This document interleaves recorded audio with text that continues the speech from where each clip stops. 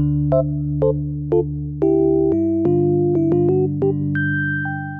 to HSC Economics Made Easy. This video marks the beginning of a new topic, the global economy.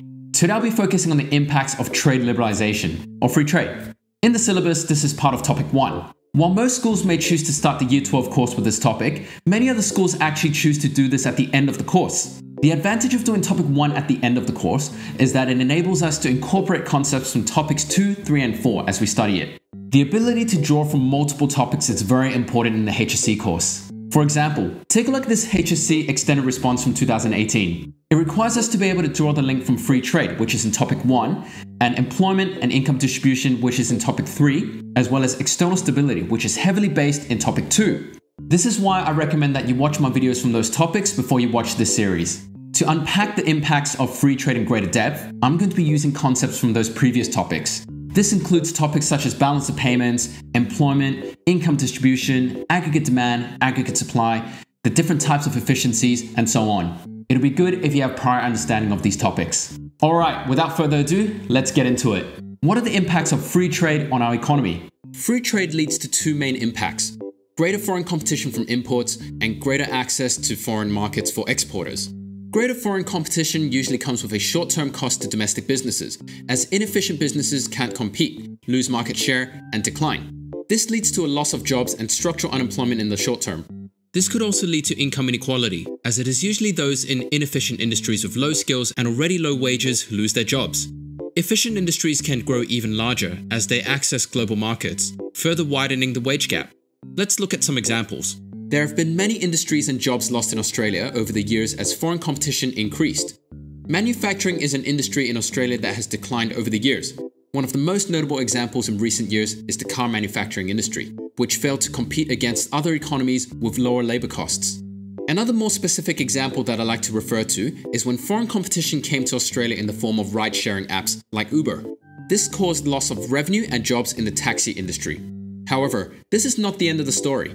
Greater foreign competition has its long-term ongoing benefits as well. For households, it means greater consumer choice and lower prices, and this leads to improved standards of living. Domestic businesses could also source cheaper imported inputs, leading to lower cost of production and lower prices. With lower cost push inflation comes greater technical efficiency and aggregate supply in the long term. This also means greater international competitiveness, which leads to export growth. With this comes greater economic activity and lower unemployment. On the balance of payments, greater export revenue could lead to an improvement in the BOGS account. There are also more benefits when we look at the other main impact of free trade. Domestic businesses may face more foreign competition, but they're also able to gain more export revenue as they access foreign markets. As these domestic industries grow and hire a larger workforce, they will eventually absorb the structural unemployment from the inefficient industries. This shift of workers from inefficient to efficient industries is called allocative efficiency. As these efficient exporting industries increase in size, they will also achieve economies of scale. This again leads to technical efficiency and all the benefits that follow. Referring back to my examples of declining industries, let's look at what happened since car manufacturing declined. As you can see in this chart, manufacturing had been declining over time, but subsequently we have seen employment growth in construction and services. These are the efficient industries that reflect what consumers and export markets actually want. And this shift is allocative efficiency. As for the Uber example, prices are quite high when it first started in Australia, but as more drivers shifted from taxis to ride-sharing, the supply of drivers met the demand. Prices started to drop. Now passengers get to enjoy greater convenience at lower prices from a range of ride-sharing providers compared to when it was just taxis. And these are just the benefits from a single nation's perspective. From a global perspective, free trade means that instead of each nation having to produce everything to meet their own needs, they can each focus on just a few things that they're good at and then trade. This allows every nation to specialize in producing the goods where they have a comparative advantage, which is where they have the lowest opportunity cost. And from a global perspective, this is efficient resource use, leading to improved standards of living for all as a result of free trade.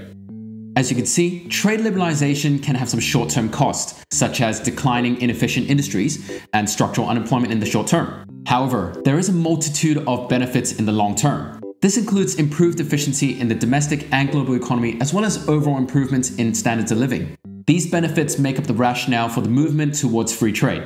In my next video, I'm going to look at the flip side and look at the arguments for and against protectionist policies. Make sure you subscribe to the channel as well as follow us on Facebook to make sure you don't miss that. If this video has helped you, please leave a like and comment as well as share the video too. And I look forward to continuing to make HSC economics easy for you. See you next time.